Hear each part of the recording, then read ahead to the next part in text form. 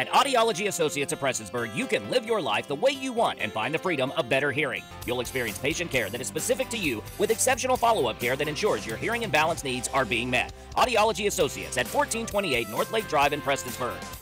With the holiday season soon approaching, Pikeville Fire Department is stepping in to remind everyone of winter fire safety.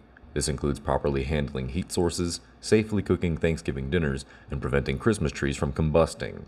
These tips can prevent disaster from happening in the home. Right now, yeah, the temperature is changing. It's getting colder. People's going to start using more heat, different sources of heat.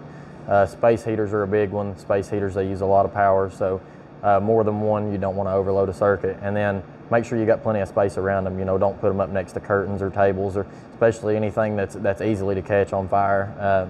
Try to keep the heat away from it. Don't get anything close to it. And then you also got kerosene heaters or propane.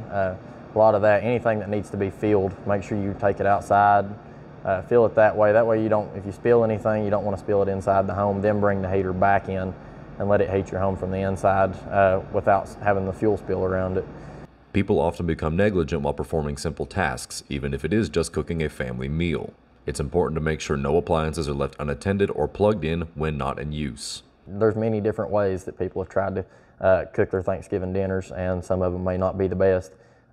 Use any traditional way, ovens, smokers, however you want to cook, whether it's a turkey, ham, whatever you choose to have for Thanksgiving dinner. Choose a traditional way to cook it and make sure it's safe. And then going into Christmas, anybody that has real Christmas trees, they get really dry, those dry pines. I mean, less than a minute to 2 minutes can change or can light your whole living room up.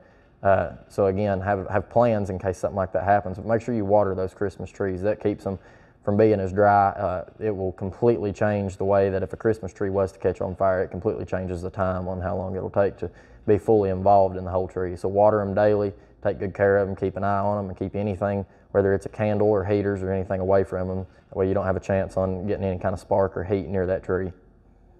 Reporting for Mountaintop News, I'm Nick Collum.